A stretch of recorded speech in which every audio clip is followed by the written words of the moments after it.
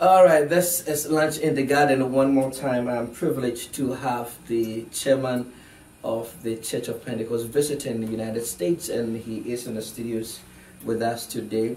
We're going to look at a few areas of transforming a nation, a little bit about his life, and then the church in general. Welcome to COP USA Radio and Pentmedia as well. Thank you very much.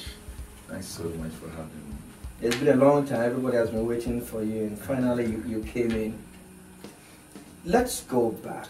There was joy and celebration when you were elected as the chairman. How did you take it when the votes came in? Just to the glory of God, I was also excited that God has answered the prayers of His people.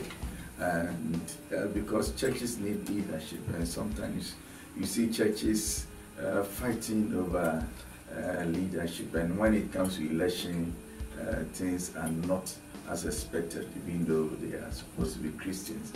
So for ours, it was that smooth and peaceful, and we give God the glory. Were you expected to win?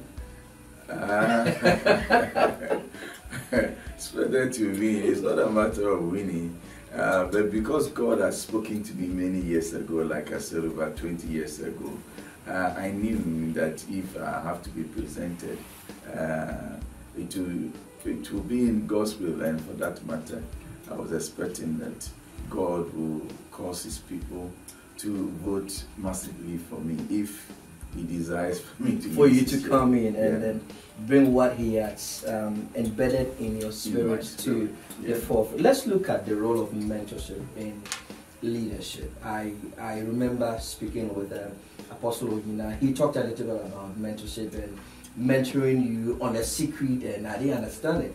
How does mentorship role plays in a person's life climbing to the ladder of leadership? Yeah, you see, leaders are concerned about the future of the church, and mentorship is key. If you have to bring up somebody that you can trust, that at least you are sure that you are living the scene, the future will not be bleak. Then you have to consciously do some mentoring, just to make sure that you are secured, because your success's success is your success. Wow. And so mentorship becomes very key in trying to raise up leaders. I didn't know he was mentoring you because in our system, who becomes the chairman is unknown, because the leader will not tell you that I want you to become the next chairman. No. And so he does that. He determines that he will do that. And so it was later on that I also saw that there were certain things that he asked me to do, and to him it was part of what he was, the mentoring. But I can say that my joining the Executive Council was the actual place where I was mentored. Okay. There you see the leader sit in the chair, you see him all the time for 5 years. You learn from the way he does his things, that you also understand the church very well. Yeah, because of the issues that come and all that. So that place was a very good entry point. And I thought that bringing me in there, he had that mind that he wants to mentor this person. 2023, this new vision that you're coming up with, that we have to use it to transform and change nations. When did you conceive this? 2013. 2013? Yes. Wow. I was sent to Dominican Republic. I had to be there for almost 2 months. And one afternoon, whilst I was seated quietly, this thought started coming into my spirit. And so I wrote many things down. And then I also found out that I got a bit frustrated about the fact that Christianity is not having impact on the land. Nations. Wow. Yeah, on the nations. And so the eve of the day of the election, I actually wrote this thing down. But it was in 2013 that I conceived the idea that no, Christianity should have effect on the land.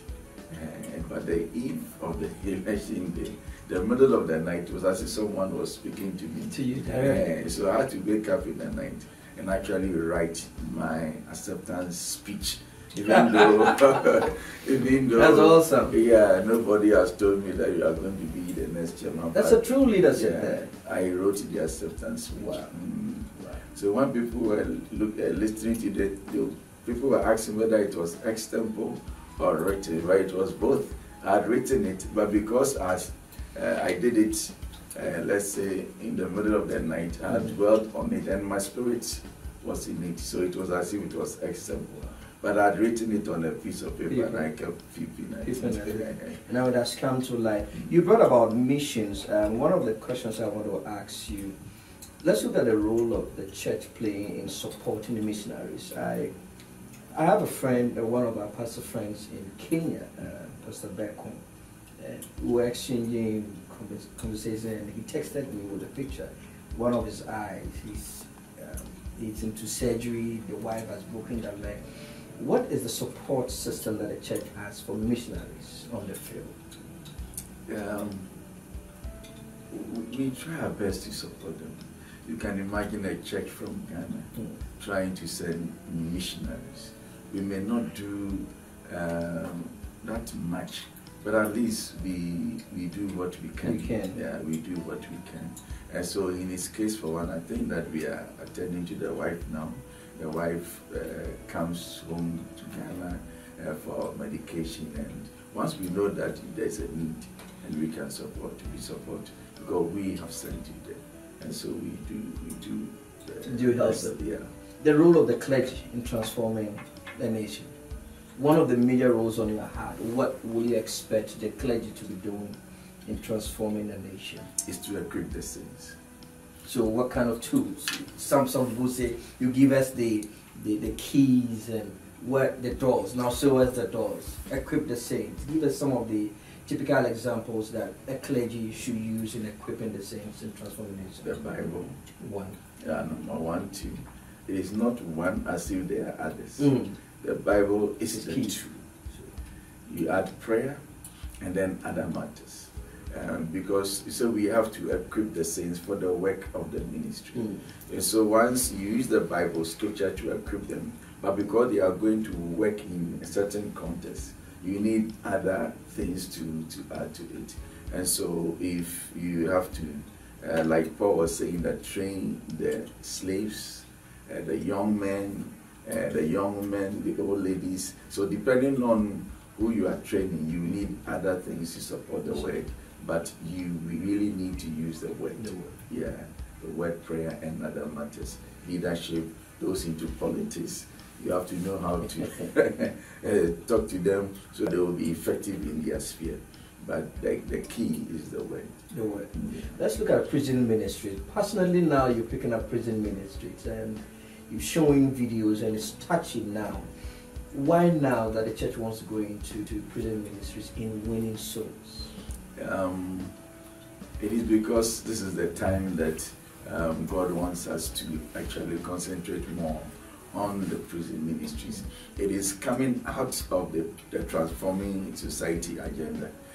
Because if you want to transform society, you cannot just see people congested in prison and you think that you are transforming society. So now we want to lend a hand, to decongest the prisons and then find a strategy of making them better at prison, so that when they come out, they'll be responsible, self-sustaining citizens, and then be able to fit into society. So that is not the only avenue of winning souls. But we think that we need to help the government at least to decongest the prison system, and then also make sure that the souls there they find Christ before the prisons. So, okay, 5 years from today. What should the church expect from you, your leadership, and then vice versa? What do we also want the church to see the church growing in? Yeah, the church should expect that through our leadership, the Church of God is now having impact on the society.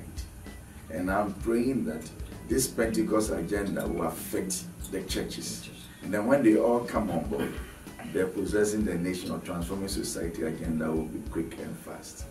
And I'm also praying that by the close of these 5 years, at least, church would have known that just establishing a church is not a means to an end, but it is righteousness that will transform nation, so that Christians in Ghana and all in the diaspora will have to know that we don't just do church for doing it. It's not about the money and all that, but God has placed the church there as an agent of transformation. Yeah, I also want to see us as a Church of Pentecost being able to partner with the government to ease the government of many burdens, like building police stations, decongesting the prisons, finding potable water for people in the deprived communities.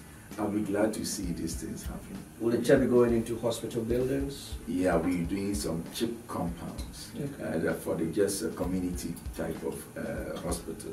And we also want to expand our own hospital, the Pentecost Hospital. We want to give it a facelift, try to upgrade it to the first class hospital. The chairman went around the United States visiting the churches, meeting with pastors and their wives and church officers. So we want to take his view on the thought that he went through and then how we see the church in the United States. Yeah, after the tour, I realized that I didn't make a mistake, because originally I had slated to come here in October. But upon reflection, I thought that the biggest mission that we have as a church outside Ghana is the United States. And then waiting till October would be too long. It would be a kind of disrespect to the people. So I decided that let's come in March. And then, of course, I've seen that it was good that I came. I loved every bit of whatever I saw. And I see the enthusiasm of the people. They want to do something for God. The members traveling long distances to come and meet me simply means that they love God and they love the church of Pentecost, taking pictures with me and all that. And so I was very excited. In fact, I want to thank God for the life of the church in the US. We want to bless God for the national head's life. We want to bless God for the pastor's life. I see a lot of commitment on their part, and the officership, superb, 2,857 of them. The commitment, the staff at the national office. I think everyone is doing his part.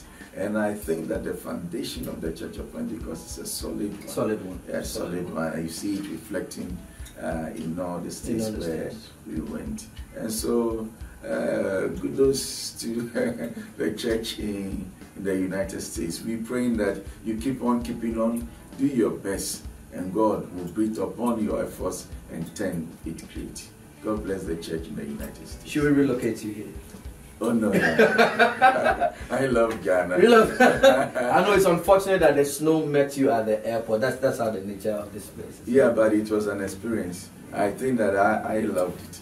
I've never gone out of Ghana. Maybe traveled outside the country to meet such snow. So, to me, to be on my CV. Yeah, it was a good experience. And so it wasn't that bad, and the people have prepared warm clothes for us, so we didn't feel it. Yeah. Well, thank you very much for joining us in the studios of COPUSA Radio and Pent TV as well. Well, that was the chairman for the Church of Pentecost Worldwide. I was privileged and I'm privileged. See you some other time. Bye.